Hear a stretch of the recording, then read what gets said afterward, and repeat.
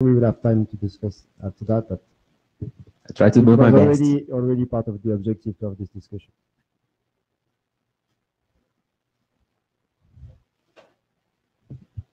So good afternoon.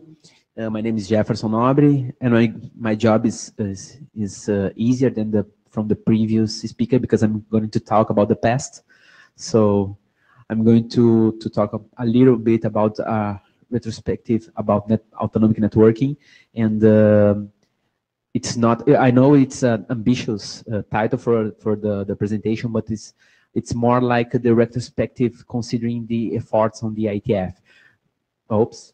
The outline is a little introduction, autonomic networking at the NMRG, the ANIMA working group, and the outlook. Next slide. So it's a known set of properties that we expect in an autonomic system, and sometimes it's easier to say which are the properties that are expected than to say what is an autonomic system. But usually it is expected to be automatic, adaptive, and aware. In order to define that, there are some different set of properties that are used. So, for example, we have the self-chop or the MAPK, and there are others. But for our concern, we think that an autonomic networking system is the application of this kind of properties in the network lifecycle. So, for example, we can talk about the installation, the commissioning, the operating, like the monitoring, and this kind of jobs in a network operation. So, as usually, it's necessary to have some adaptation in autonomic networking system. It's usually used some kind of a closed loop control. So this is a simple sketch from the Focal system, which is a influent autonomic networking management system.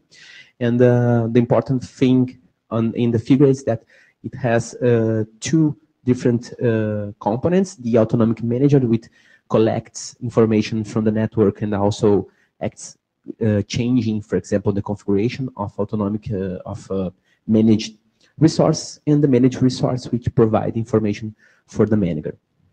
Next slide. So the autonomic networking was the subject of several research projects and investigations in the last few years, in the last decade. So, for example, there is UMF, GANA, and others. And also, considering the work in the IETF, there are some efforts. And for example, we can talk about some efforts in SUPA, HomeNet, SDNRG, NFVRG, and the I2RS. So there are lots of interesting. And also, and this is what brings me for this presentation, the autonomic networking investigations is usually addressed by the network management community. So, for example, we can say about works that are published in IEM, NOMS, CNSM. So, at this point, we can say that from a network management perspective, autonomic networking is something is a subject of interest. In this regards, there are lots of meetings of NMRG that are focused on autonomic networking management. So the first one was in Vancouver. Huh? Just speed up a bit on... Faster? Okay. So there are the first one in Vancouver, the second one in London. Next slide. The third one in Toronto, and also there is a meeting which was held in Rio de Janeiro in the CNSM 2014, which is also there are presentations on autonomic networking. Next slide.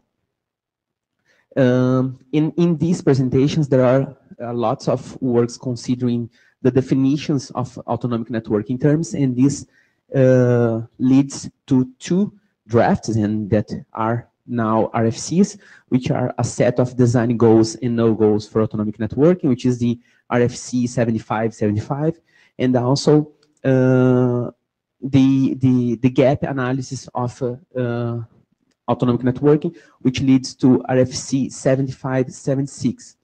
And these two works, these two documents, lead us to the UCAN-BOF, which is an important outcome of the NMRG work.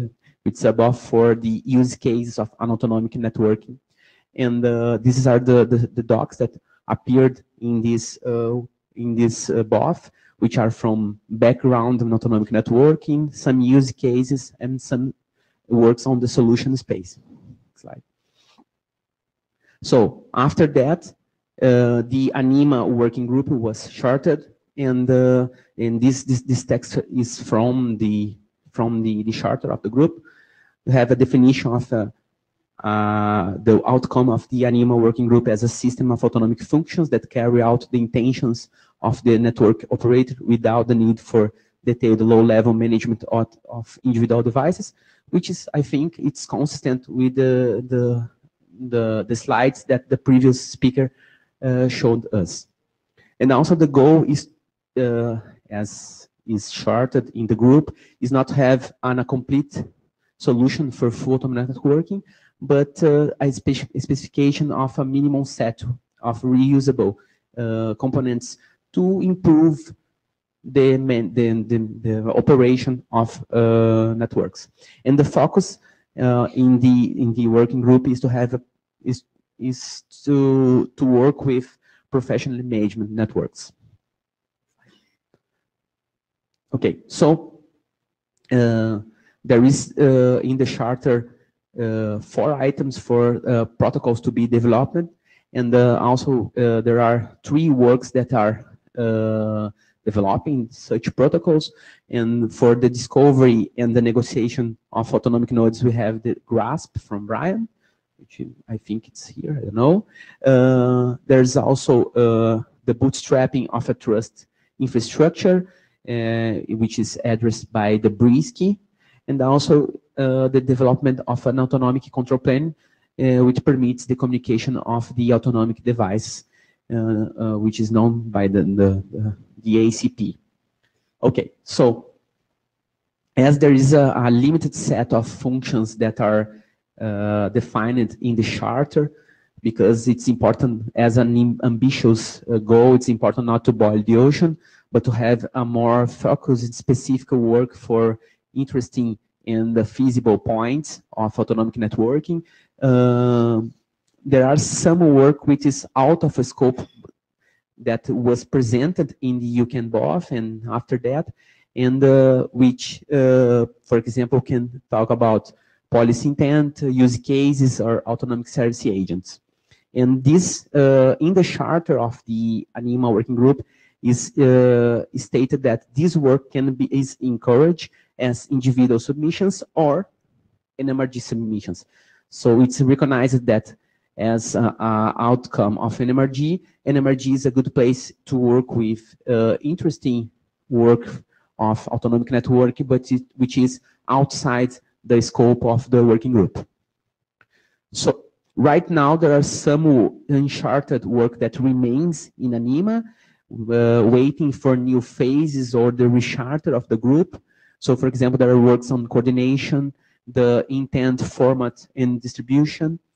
And there are also other works that are from the UCAN-BOF that are still in the NMRG. And for example, there is this work about distributed detection of SLA violations, which are one of the authors of this draft, which is in our working group Let's Go, by the way.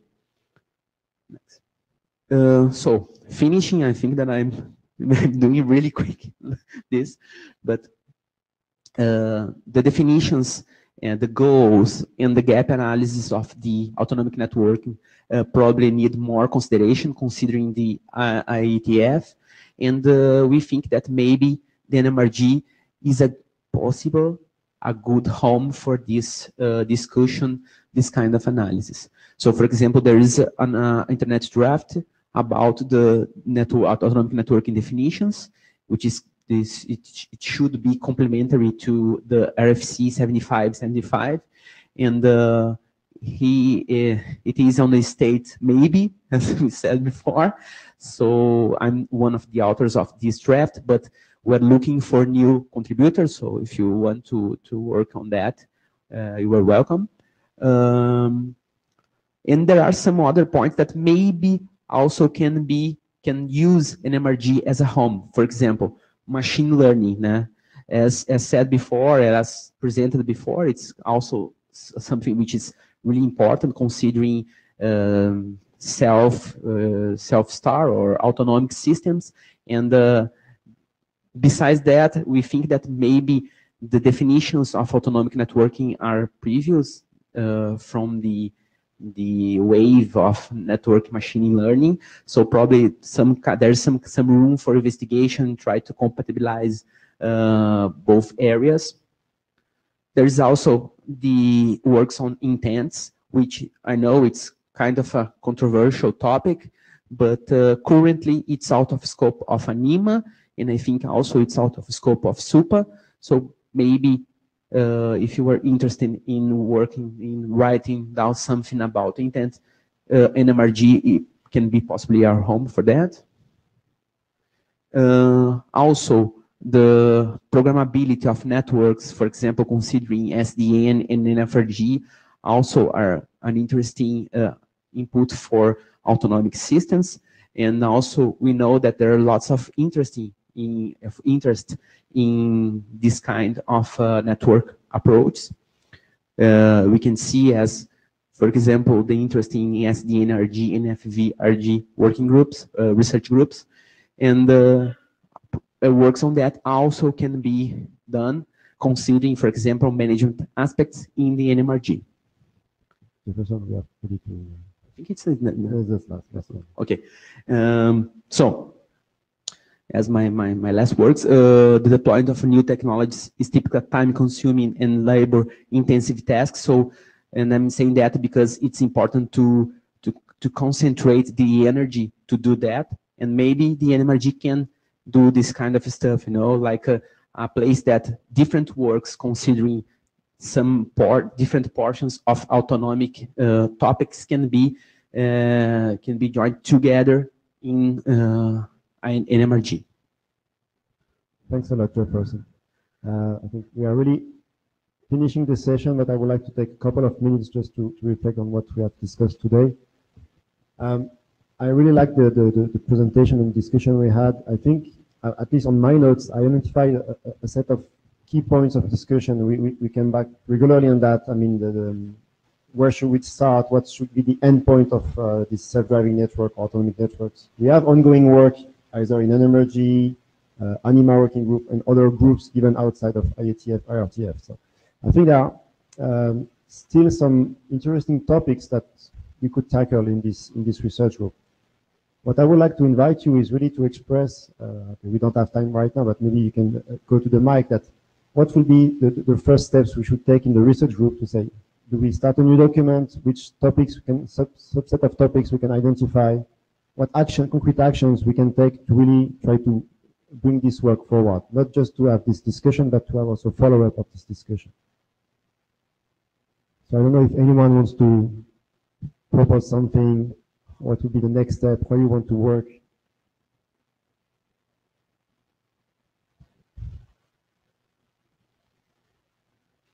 Well, taking into account that Jefferson has named a couple of things that I'm somehow involved with, I think that the point here is that we have several, places in which we have many touch points, and there are a lot of fuzzy zones in which you can end on one side or the other. Probably it would not be the bad idea to start by trying to identify gaps and challenges and which are the directions to move. In a document that we can discuss on, rather than sharing ideas, because it's something that, well, I can agree with, for example, what you mentioned is about the programmable networks. I mean, the programmable networks in general, where you have NFV on the one hand, you have whatever is called SDN, SDN or the like, software networks in general. And this is something that whenever we move, there will be this position in which, whether this is software-based networks, whatever, or we're talking about software-based network management. It's a little bit, if you think in the same terms, when you have an operating system, you have the applications running, and then you have the other things that are managing the system that are applications at the end. Well, drawing the line is challenging anyway, but it would be interesting to have some kind of document to discuss on. To structure a bit the Yeah, discussion. let's call it challenges or research directions or whatever, but something like that. And I would be happy to be part of it anyway. Thanks, Diego. Kiriti Kompella. I would be really interested in two things. One is, I talked about standardized data models, but I think it's very important to have data models to play with them and not to have a standard necessarily, but to have an evolving standard. As we understand the data better, I know that other people who've worked with telemetry have said, oh, this is a great data model, and then they realize that it's not the best one, then they have to keep changing it. So that sort of fits better in an RG rather than an IETF. And the second thing is, can we have a repository of data? Data is very hard to find. People are scared about sharing data. But if we can have a repository of data, then people can say, let me use that data and try some experiment that I haven't tried before. So there's a thing called Kaggle, which Google just bought, by the way, just so you know. There are repositories of pictures and so if you want to recognize a cat, rather than downloading a million things from the internet, you can download this set of data and run your algorithm and say, are you better, are you more accurate, or whatever. So so if we could find repositories, or if we could build repositories of data, network-oriented data, that people could then say, let me try correlating this and that, or let me try something else. Because that's the foundation. And I should repeat, I don't want to do machine learning. I want a self-driving network. Machine learning, I think, will get me there, but I'm open to anything else. The goal is important, and then the technology comes afterwards. Okay. Thanks, Kiriti, for the suggestion. Additional final comments? We're already a bit over time. Then I'll make it fast. So John Strassner, Huawei, I'll be happy to work with Diego and others on this. I think there's a couple of very important things that we need to work on, or else marketing will try and define it for us, and we'll be stuck with trying to implement it. And as an architect, I really dislike that. The first is intent. Everyone is talking about it. It was everywhere at the MPLS World Congress. And it's very, very misunderstood. So I'm also the orchestration area director for the MEF, and we're working on a definition and solution, and perhaps we can share that here in NMRG and get a wider view on this and uptake.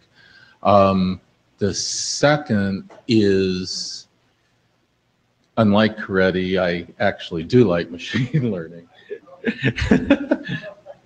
I couldn't resist. Sorry, Coretti. Yeah. You know, I forget the person from eBay, June or Julie or whoever. Yes, you. Yuan. Oh, okay. Sorry. I've got bad hearing. But, you know, one of the interesting things in deep learning is that distinguishes it from prior types of learning is that it doesn't have to be homogeneous, right? So as I build my layers of machine learning, I'm free to use different abstractions and different mechanisms from layer X to layer X plus 1, which you can think of as allowing different algorithms to provide fine-tuned parts or pieces of the aggregate whole. Right? I mean, this is true for any type of ensemble-based learning. But More importantly, none of this is going to work, not just without a standardized data model, because you'll never get a standardized data model. It's physically impossible, right? Because you've got to take into account the limitations of protocols and languages and formats from these different data sources, right? I mean, so instead of that, I actually think you need a standardized information model, and maybe not in a homogeneous information model, but rather fragments that can be used, much like you use ontologies to assemble learning systems that serve as the base for different domains. So this is a working group Just a topic, but quick clarification, because I mean, we have been through information models and data models a lot of time, I think, over time. yep. What you're suggesting is more to have this work more linked to the machine learning. I mean, combining the definition of an information model that will be useful for data representation for machine learning. So in FOCAL, which Jefferson kindly referenced, thank you, we used models to represent facts and ontologies and first order logic to add meaning to those facts so that you could then build a grid or a semantic network that described the impact of what a particular datum or series of data meant on the rest of the system. In order to do that, we had to be able to normalize things like IP-based data with audio data, with pressure-sensitive plates, with all these things that probably weren't even on an IP stack. And so it doesn't matter if it's JSON or protobuf or foobar as a data encoding. Who cares? If you fundamentally cannot agree on what a customer is or what an alarm is, you got a much bigger problem. And that's why you need an information model. And I know that's not popular in the IETF and tough. I mean, pay me now or pay me later. Okay. Thanks a lot, everyone. I would like to free you for this evening. We will follow up on the mailing list. I think from the minutes, we'll try also to extract some set of action. And I really would like to see that the volunteers to work on the structuration of documents will follow up. Thanks a lot for your time and attention. Thank you. Bye.